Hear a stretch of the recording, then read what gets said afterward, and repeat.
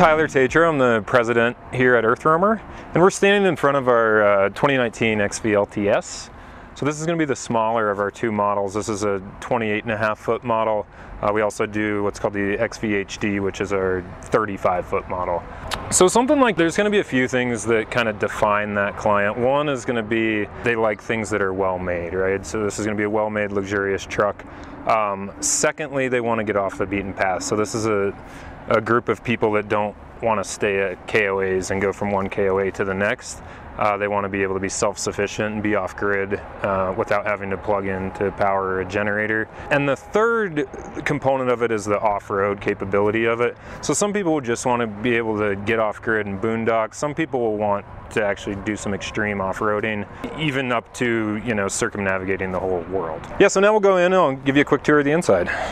All right, so now we're inside the LTS. This is going to be one of the layouts we do. This is the most popular, but really when you go to buy one of these trucks, you're going to select your floor plan. So there's 4 or 5 different floor plans we offer, and then you're going to select all the interior finishes. So that's the wood species, the stain color, the countertops, backsplash, flooring, leather, and all that. And you're also going to select from a host of different options, so coffee makers, wine racks, built-in dishes, all that kind of stuff. So yeah, in the galley here, we've selected the stainless countertop. So it's stainless with a built-in sink, which is super nice. The nice thing about it is it's very lightweight, so it's just a thin stainless.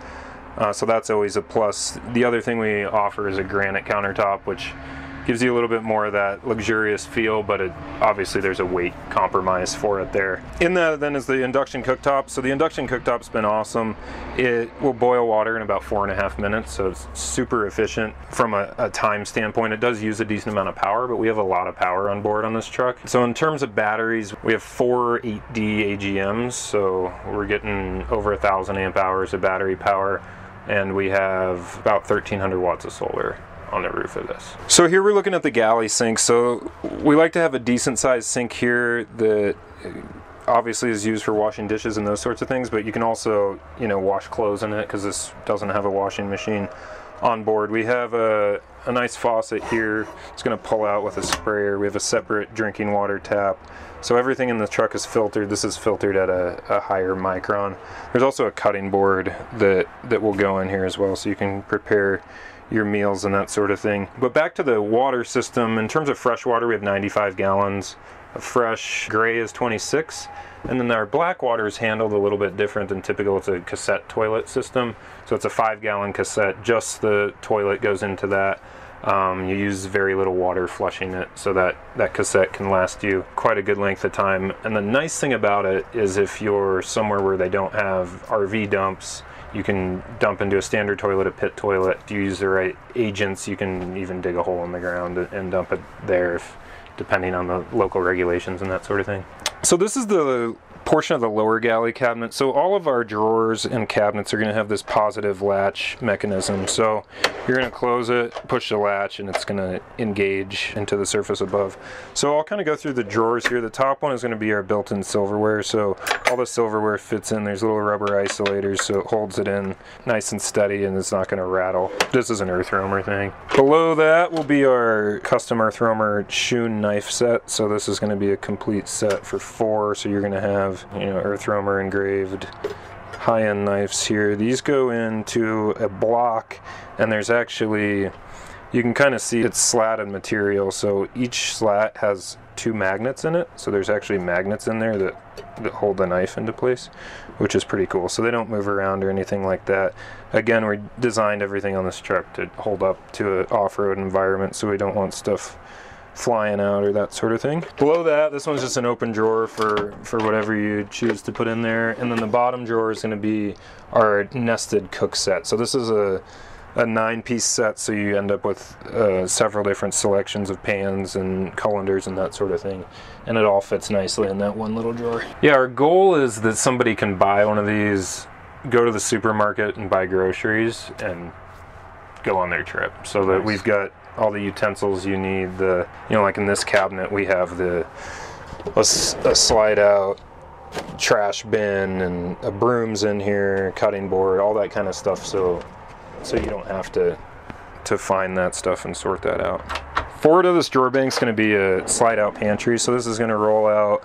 All these shelves are going to be adjustable, so you can adjust them to whatever kind of dry goods or canned goods you want to put in there. Now when we move over to the driver's side of the truck, this is opposite the galley, you're going to have our 8 cubic foot refrigerator freezer combo here. So this is going to be made by a company called Vitrifrigo. It's an Italian brand. It's a very nice refrigerator. It's super efficient. It's going to run just on 12 volts, so no propane on this, and for that matter there's no propane on the entire vehicle other than a small propane we use for the exterior stove. So super efficient Danfoss compressor on this guy.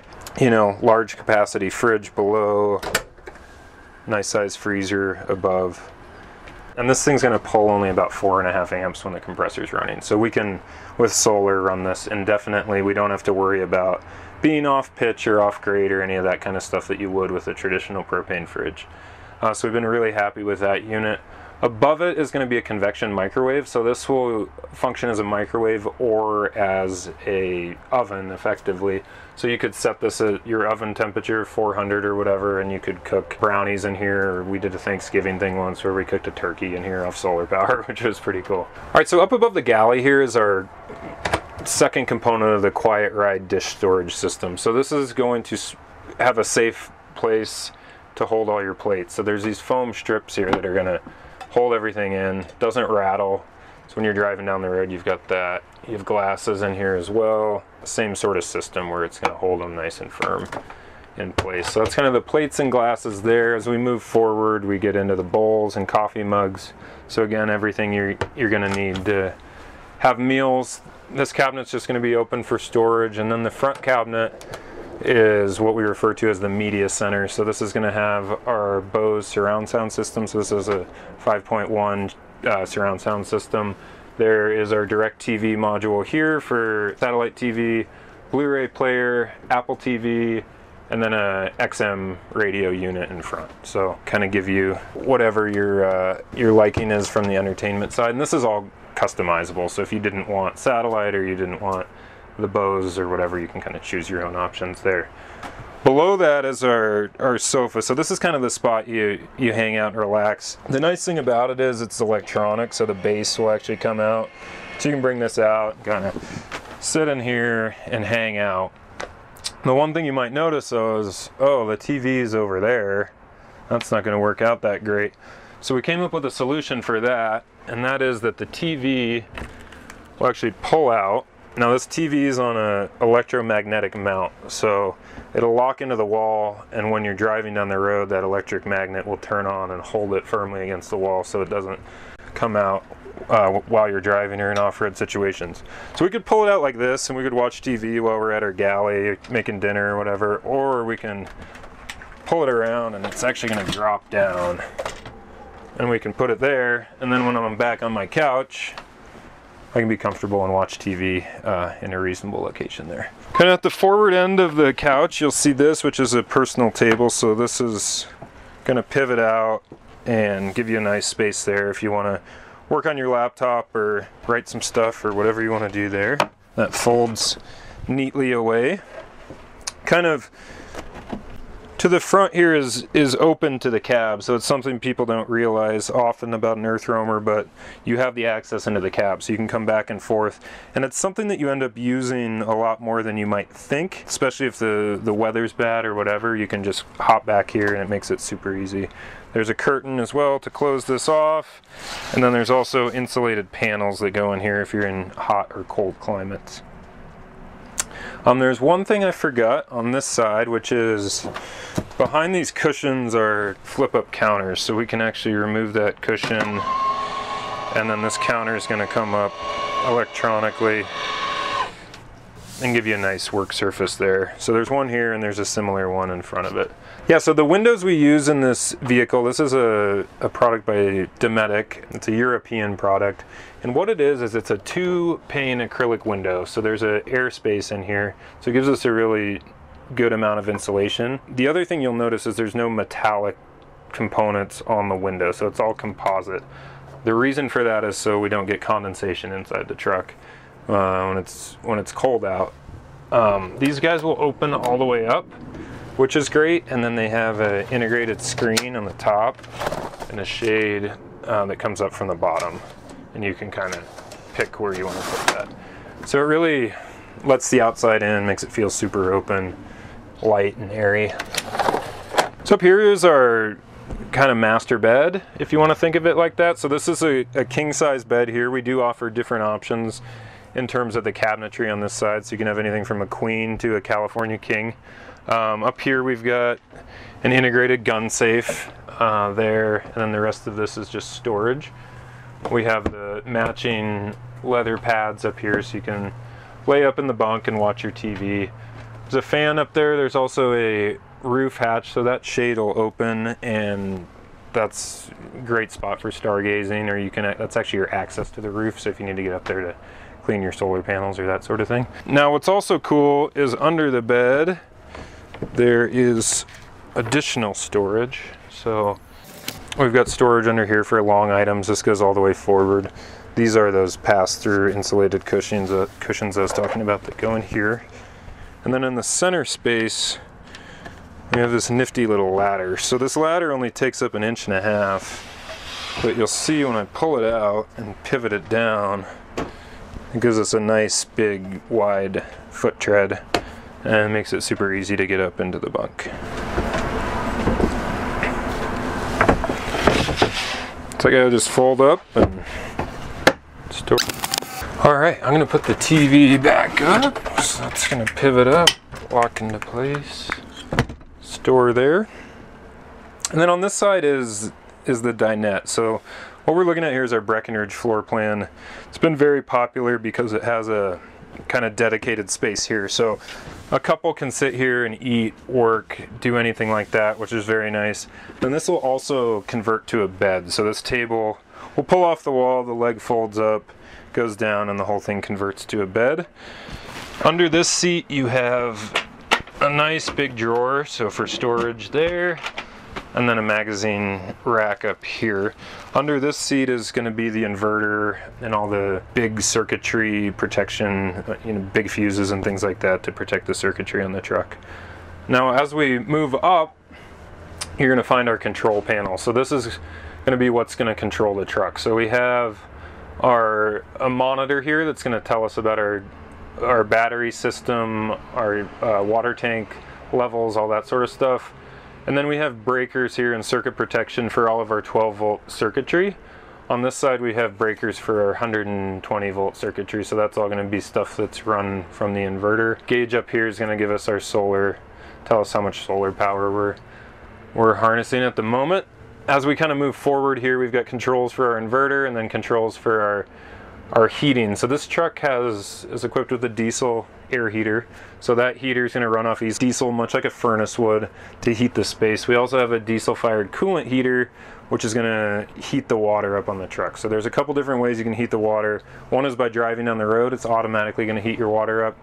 You can use that hydronic diesel heater if you're boondocking, or there's an electric element in there as well if you're plugged into shore power. Kind of forward of that is going to be our air conditioning control. So this has two air conditioners in it. It's a split system, so they have condensers on the roof and the evaporators are inside the truck. One's kind of behind the microwave area, one's behind the rear drawers there.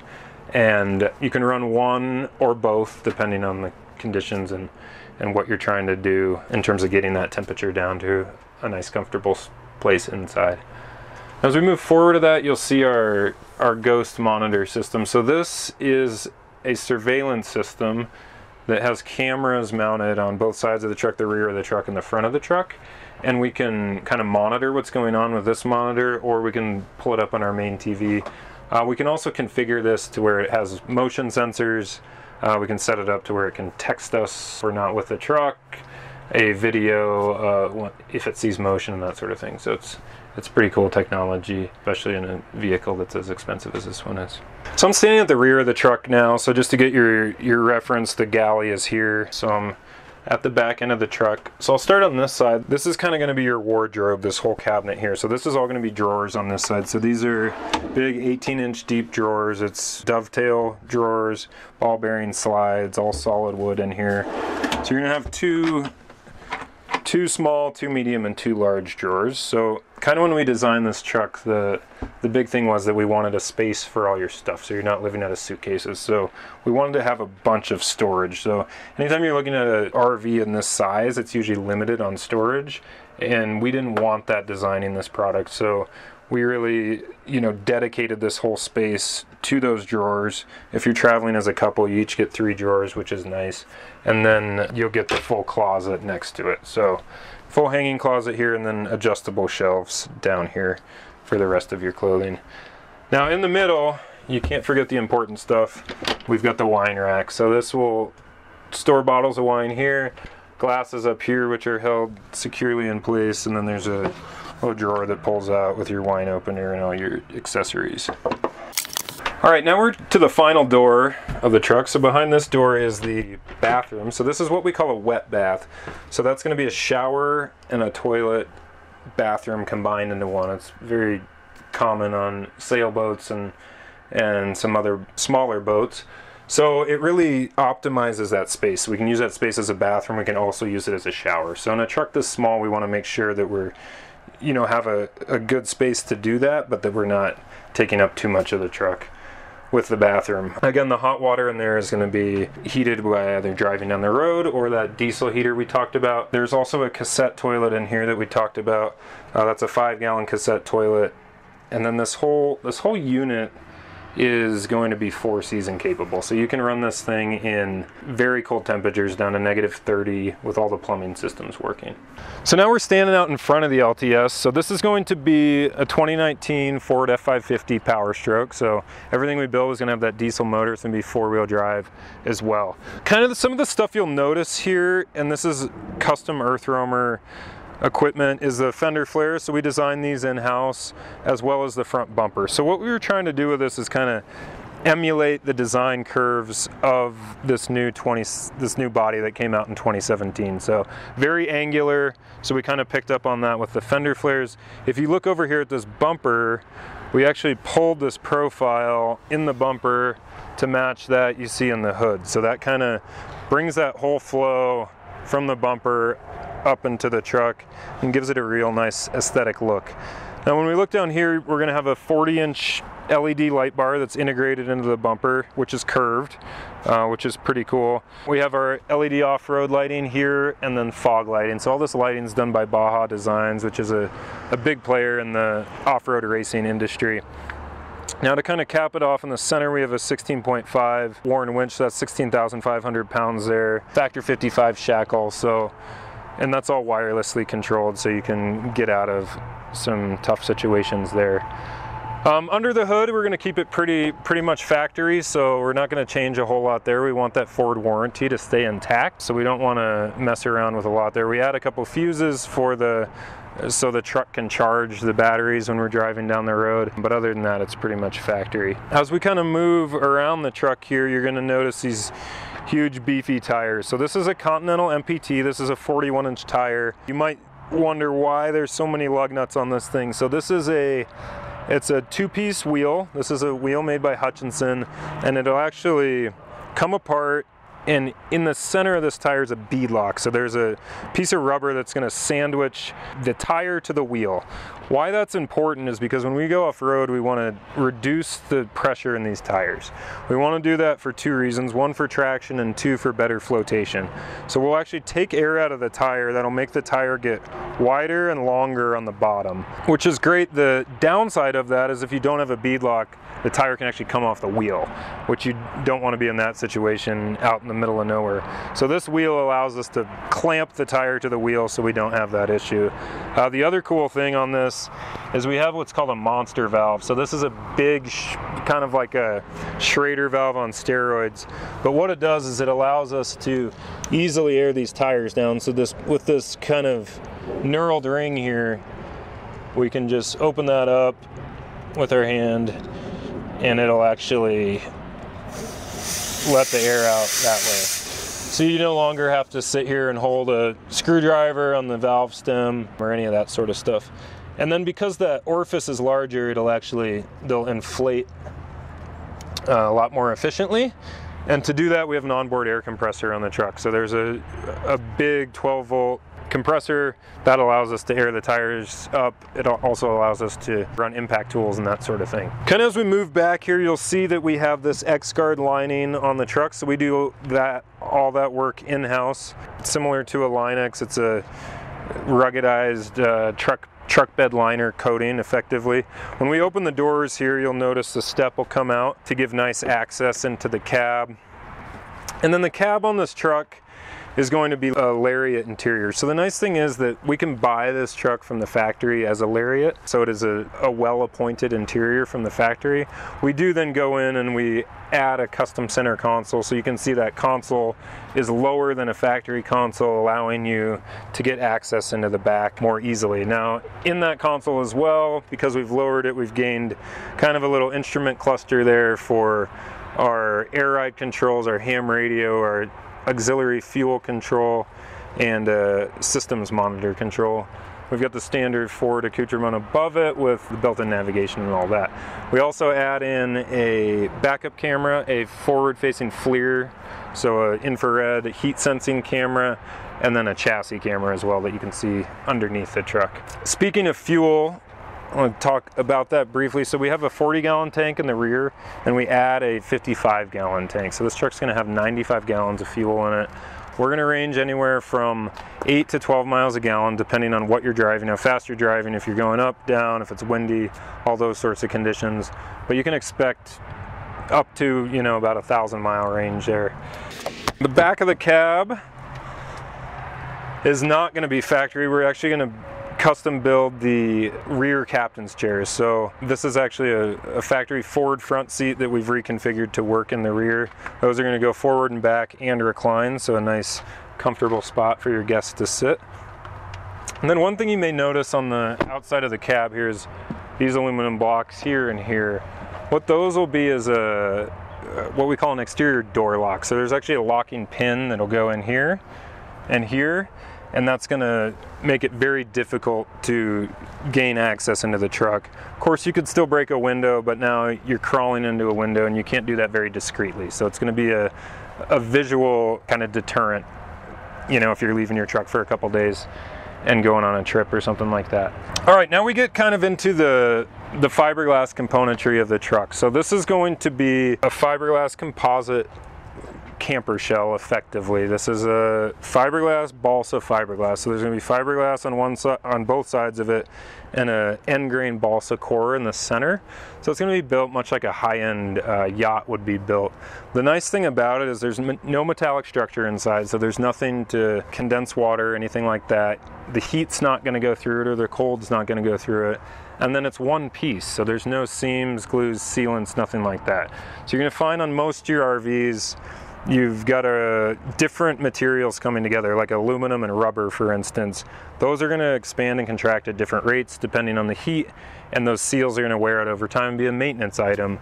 With this, we don't end up with that because it's all made out of the same thing, so it's going to expand and contract at the same rate, and we don't have those maintenance items other than for sealing our fans and our roof hatch. One of the other things we do is when you look at this truck, you might be thinking, oh, the center of gravity is pretty high on this.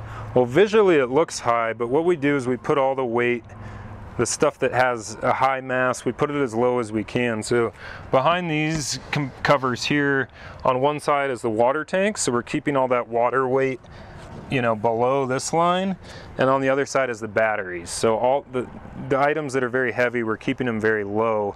The fuel tanks as well are low, so it keeps the center of gravity of this truck a lot lower than you might think looking at it from the outside, and that's going to help our on-road handling and dramatically help our off-road handling and capability. So we go back here, this is going to be our water fill, so that's how we're going to fill up our water tank. This is an exterior outlet, so we can hook up a blender and make margaritas or whatever we want to do there. The entry door here, when we open this up, there's going to be steps that automatically come out, which is a nice feature, and the same when we close it. Behind that is an exterior shower, so this is a hot and cold shower. A hose will come out and you can dial in your temperature. And then once we get to the back of the truck, this is kind of our tailgate setup. So this box will house an exterior kitchen, and we can just simply pull on this latch and this whole box will swing out. So we can swing it around a campsite, but for now I'll just show it to you as is. So this will open, and this can be used as a cutting surface or a work surface, or we can slide this up and kind of convert this whole system here. So now we've got a stove, we have a sink here, we can just bring this inside and dump it, or dump it outside somewhere. Cutting board to go with that, cut our veggies up and put the scraps down through this slot.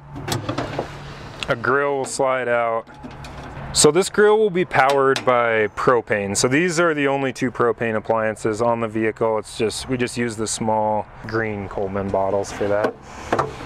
And then we have a built-in storage system next to it, so different trays and so forth to be able to organize all your different stuff there. And then here you actually have storage for one of those propanes, another storage here. And then like we had on the inside, you've got your Earthroamer apron, and this is gonna have all of your, just open it up really quick. It's gonna have all your grilling utensils. And of course they're marked with Earthroamer as well. All right, the last component of the exterior kitchen is a table. So there's actually a table on top of this tray. The whole thing pulls off and then it flips over and these legs will come down and create a nice table. So that's the last component there, the exterior kitchen option. On this side, we've just got a big storage box. So firewood, trash, whatever, those kind of big bulky items that you don't want inside the truck. Bike racks on top. And this is gonna swing out as well. So now we have more storage. So the lower locker is storage and the upper is as well. So you can see we've got a tool bag and a bunch of different tables and stuff like that for the shows we do. Up here you're gonna have an axe, your remote controls for your winches, and some shelving there. Now what you will notice is when I open this door, these steps will actually come out. So that'll gain access for me. So I can step on this and then I can step on the bumper and really get up in here. Now you might be wondering as you look at the back of this truck, wow, that's nice, your tire's up there, but how the heck do you get it down? We've come up with a system for that. So there's a whole hoist assembly, and what it does is it mounts to a connection down in here and engages with the wheel. You'll see there's a little winch up here. That'll connect to it, and then it'll actually lower the whole tire down like this. So it's a process that takes, it takes about a half hour to get it down once you have to assemble the hoist and do all that, but it's relatively easy. One person can do it, and one person can actually change a tire on this truck if they know what they're doing. Now on the back, we've added a rear winch. So this is gonna be a similar winch to the front, 16.5 Warren. So if you end up in a situation where you need to winch yourself backwards, you'd use that guy there. And it is outfitted with synthetic line as well with the front. So thanks for joining us today and taking a little time to look at the Earthroamer XV-LTS. If you want to know more about this truck or the larger truck we build, if you visit us on earthroamer.com or check out our Instagram or our Facebook account.